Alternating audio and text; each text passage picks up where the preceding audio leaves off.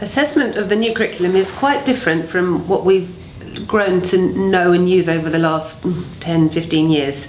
The essential difference is there's no levels anymore. This isn't a curriculum where we expect some children to get so far and others to go a bit further. This is a mastery curriculum where all children are expected to know and apply and understand all of the stuff that is prescribed for each year group.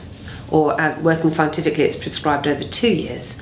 And that is, I think, really exciting, because we're not going to be putting levels or artificial barriers on children. We're not going to be saying, oh, well, these will only get this far. We're going to say they're all going to get it. And actually, what it is they're going to get is quite good. You know, there's good stuff in there. It's demanding, it's challenging, it's exciting.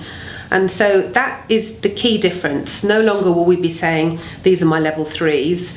We'll be saying all of the children have achieved this, and that's what the expectation is, that we need to enable all children to access and achieve the programme of study that's been prescribed for them.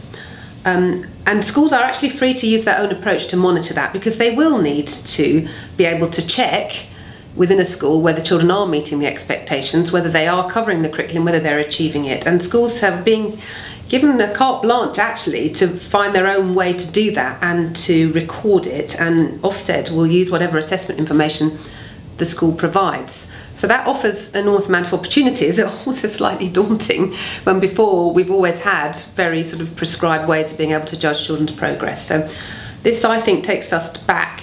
It puts a lot of, it means teachers' professional judgment becomes key. It becomes important that we actually have a clear understanding of what it looks like for a child to understand that, how they will represent that, may represent understanding or express it, and be able to know when that happens. And that's a really, I think, a really good opportunity, because it takes us away from saying, did they do this on a particular day in this format? It gives us the chance to look over time at a variety of children's work, be it written work, drawings, oral work, how they manipulate equipment, how they set up investigations, how they analyse data. So it offers enormous amounts of potential.